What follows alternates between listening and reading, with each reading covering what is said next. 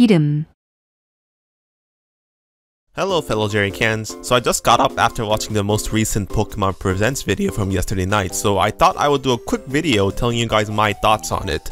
I thought about doing the highlight video of the live reaction, but there's a lot of new information to process and think about from this Pokemon Presents that I want to share with you guys, so here's a quick scripted video. I'll talk about my thoughts on Pokemon Brilliant Diamond and Shining Pearl, then Pokemon Legends Arceus separately. No, I'm not going to talk about the free-to-play Pokemon, and free-to-play Pokemon. Let's get started. Well, I was worried they were going to ditch the chibi graphics, but they didn't do that, so I don't have to delete my video. Hooray! Well, the graphics look better, and thank God. I noticed they lighten up the world compared to the previous trailer, and that's something I really liked. They added a shit ton of bloom effects everywhere, and I think that was a good idea because it makes the game look like a miniature toy playset, and they basically ripped that off from the 2019 Link's Awakening remake. Hey, in my last video, I said BDSP graphics should go with the chibi look because Sinnoh is a land built on tiles, narrow paths are everywhere, and Game Freak can only animate people turning around like they're stuck in 2D.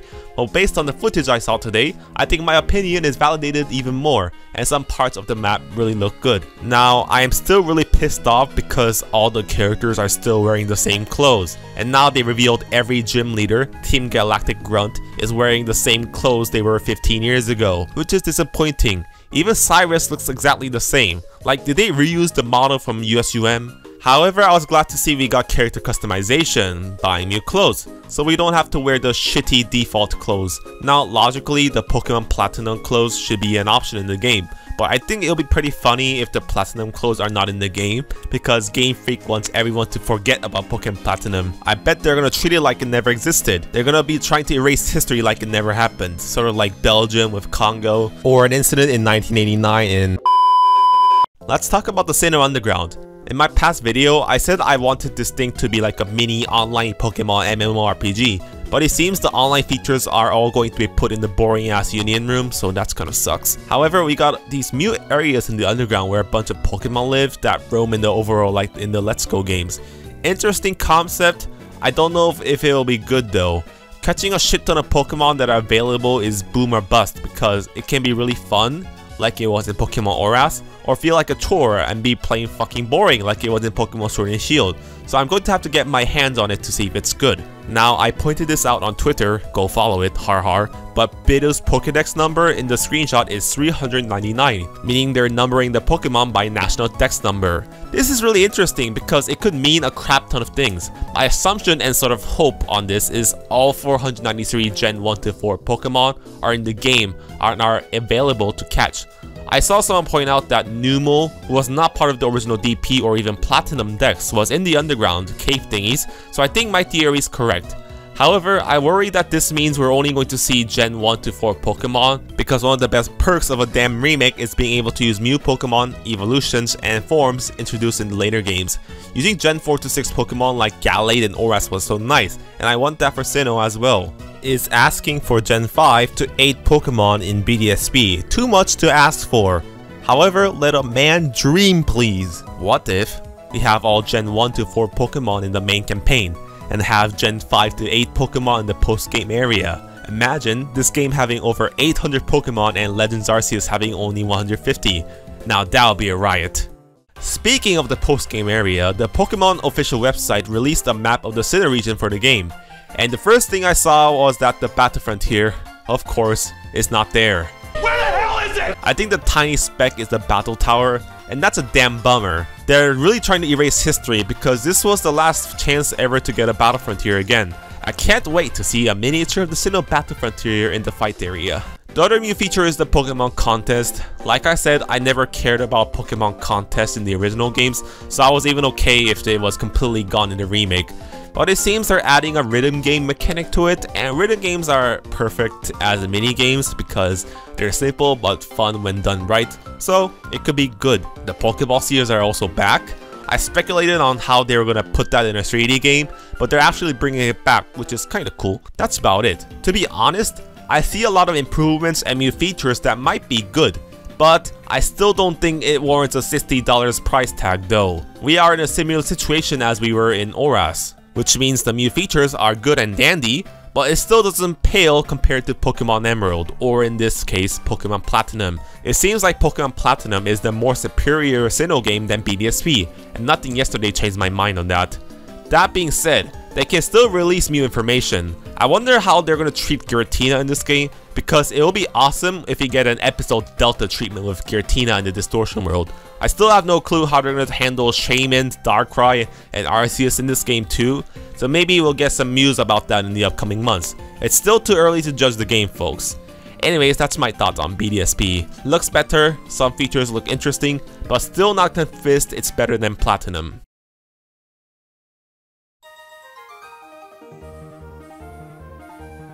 I think many people will disagree with me on this one, but in my heart, I believe Pokemon Brilliant Diamond and Shining Pearl will be a better game than Legends Arceus, and there's a high chance Legends Arceus could be a shit game.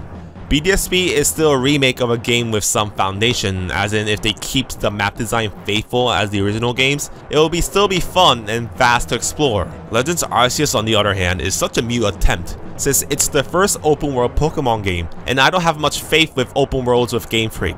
Like history wise, Game Freak was never been good with Mew tech. The first non 8-bit game Ruby and Sapphire was bland, the first game with 3D Overworld Diamond and Pearl was shit, first 3D game X and Y was shit, first main console game Sword and Shield was shit, so the first open world Pokemon game Legends Arceus? Based on these past records, boy oh boy, I don't like those odds. And second, the trailer and footage they showed me was kinda baffling. Yes, I like the Mew town and the Mew characters, the story could be interesting, and female Cyrus' grandma is fucking hilarious. If she isn't an obvious twist villain like Gessis, Lysandre, Uzamine, and Rose, then I'll be surprised as fuck. Second, I have to hand it for them for trying to implement a real-time strategy element to Pokemon. The fact that you have to actually aim and throw the Pokeball is interesting, and hopefully not motion controls like Let's Go games. And I think actually throwing your Pokemon with a Pokeball into battle looks fun. The battle system, however, is getting needlessly complicated. I thought having 18 Pokemon types with different elements is fine enough, but now we have Agile Style and Strong Style or something. You can also choose to have Pokemon use their moves in 2 different styles, Strong Style and Agile Style. Using a move in the Strong Style will increase the move's power, but the Pokemon's action speed will be lowered. Like, my mind and brain was confused when they were talking about this part because I couldn't understand a word what the lady was saying, and my chat was too. I think I'm going to have to try that out myself to see if I can get a hang of it. But that seems like a weird mechanic that might be almost needless to be added in. Oh, but being actually attacked as a human if your Pokemon are faint is kinda cool. I guess USGM Guess is gonna have a field day with that. And it seems there's a crafting system in there because we are ripping off other open world games, and other open world games like Minecraft have it. You have to gather stones and apricots for making Pokeballs, which means you can't just buy them from a store. I'm worried this might mean we're gonna have to constantly farm stones and apricots in this game, because catching Pokemon seems to be the main focus, which will be tiresome. The Mew regional forms look cool, Stantler finally getting some love is cool. Come to think of it, I swear to god if these regional forms aren't in BDSP as well, it'll be the most big brain Game Freak moment. Like, if you can trade over the Mew Pokemon in this game to BDSP through Pokemon Home, wouldn't consumers subscribe to Pokemon and you'll make money from that? Isn't that an actual smart business decision, Pokemon Company? Anyways, the battle and catching Pokemon was the only thing that looked interesting, but the main concern is this. The map design and the world looks so fucking boring. And no, it's not because of the textures or graphics. What I only see in the trailer is just barren landscape and barren landscape and barren landscape, with very little monuments or places of interest to see. What I'm worried about this game is this is just going to be a season 2 of Sword and Shield's wild area. Just bland, empty open spaces that are needlessly big with no reason to explore. Just endlessly catching Pokemon after Pokemon without anything interesting happening, which is going to be repetitive real fast. I saw that you could actually ride Pokemon, so traveling might be pretty easy, but still, it looks empty and barren. Let's compare that to Breath of the Wild. Even though Breath of the Wild is a big fucking map that might be open and barren at first, but the developers were smart with it because the world is filled to the brim with shrines, abandoned villages, enemy camps, caves, treasures, mineral veins, story events, boss battles, and especially Korok Seeds puzzles everywhere. There's not one space in the map in Hyrule that you could call empty. This game? The only thing I see is barren land and trees everywhere, and the only place of interest they showed off are the camps, which are basically Pokemon Center and Pokemart, and a main town, sort of like Skyward Sword is boring anti-Sky with only Skyloft being interesting. You see my concern? I don't see a reason to explore this big fuck off map except to catch Pokemon, and just catching Pokemon has no substance and will be boring very quick. Of course, I could be wrong though. My hope is they only showed off the catching mechanic today and they saved up a lot of new info until the release. Like maybe there will be like a gym system in the game that forces you to explore, or like Breath of the Wild shrine system. Hopefully there are more villages other than the ones they showed off and is not an empty hollow experience like Kalara's wild areas.